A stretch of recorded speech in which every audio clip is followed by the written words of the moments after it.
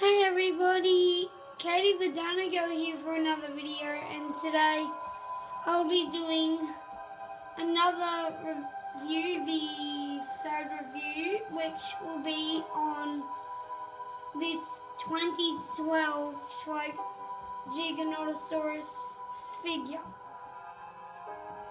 So first of all, the best part about it to me is the colouring. I really like the colouring on this figure.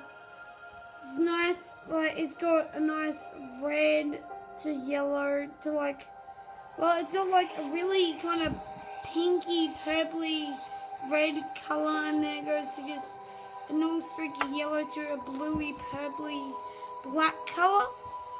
And the bottom is gradient. Like it's a nice kind of dirt kind of looking gradient. And I really like the head too. The head is really nice. So, if I can show you that, that's a really nice head. Crammed with detail. The teeth are really nice. The tongue. Everything on the head looks really nice. I'll just show you the head a little bit. So yeah, the head's really nice. Nice teeth. It's very more I don't really know how to explain it, but it's got like a ridge of white on the bottom. That must just be a painting mistake, accidental, but it's still that's just a minor thing that you'll notice. It has nice spiky, prickly looking horns on its character. Oops, and it's got nice, clean, sharp looking spikes all along the body to the tip of the tail. It has really nice claws, really nice claws that are nicely painted. And it has articulated jaw. Yes, it does. It has articulated jaw, so you can shut the mouth and open it very easy. There's nice nostrils there that you can see. You can see the nostrils right there. You can see the eyes that are right there too, that are painted black and glossy.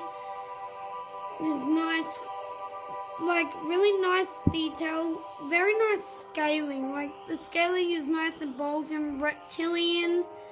Nice glossy head with looks like the Giga has been crying. It's got this wet kind of look on the underneath of the eyelid there. It has nice I keep saying nice. It has beautiful circles filled with scales. I think these little kind of holes in the head were for less weight in the head and stuff. It's a really nice figure, nice creases here for the leg, big muscular, oh my god, big muscular legs, I cannot pronounce that, nice bulgy kind of muscles, and very evenly done scales that look really nice. I really like the paint job. The claws are really nice. Nice, it's really pretty and really nice. And the tail also is really detailed and stuff. So yeah, I think that's about it for this figure. And I really like this figure. I think it's a great figure, and it looks really good on my display cabinet too. So yeah, come check out my channel, Katie the Dino Girl, and please subscribe and give this video a thumbs up. It really means a lot. Bye.